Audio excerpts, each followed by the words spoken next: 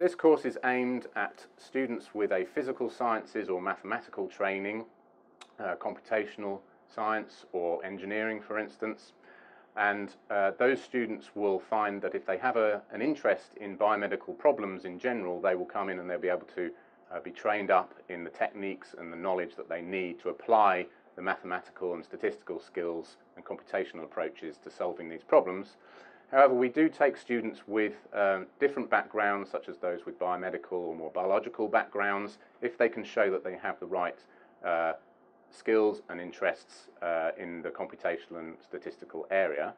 For instance, if you can show that you've done some internships to gain experience in this kind of area, then we'll definitely consider your application.